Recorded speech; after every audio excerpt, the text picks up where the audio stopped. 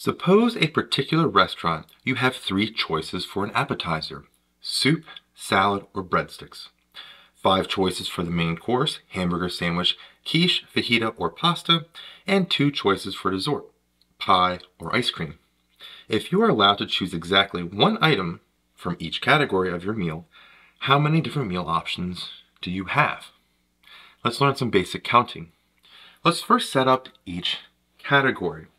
We have an appetizer option. And the options here, there are 3 of them. They say soup, salad, or a breadsticks. I'd go with probably the soup. But either way, there are 3 options there for the appetizers. The main course, we have 5 choices: hamburger,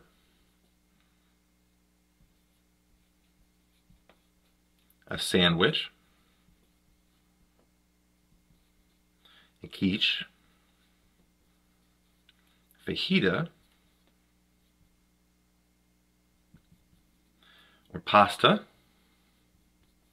And that's our 5 choices: 1, 2, 3, 4, 5. I would go with a hamburger, personally me. And our dessert, DESS, because we like desserts, not deserts. And we have pie or ice cream. And I'm probably going with the ice cream for that one. Let me know in the comments which combo you like. Anyway, since we have 3 options for appetizers, 3 options for the main, or 5 options for the main course, and 2 options for the dessert, we need to figure out how many total combinations we have.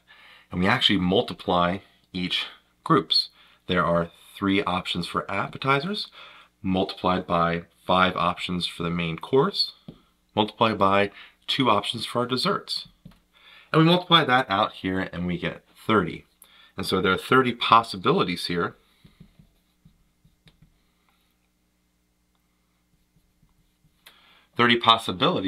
To select 1 appetizer, 1 main course, and 1 dessert. I hope you learned something here about basic counting, and as always, thanks for watching.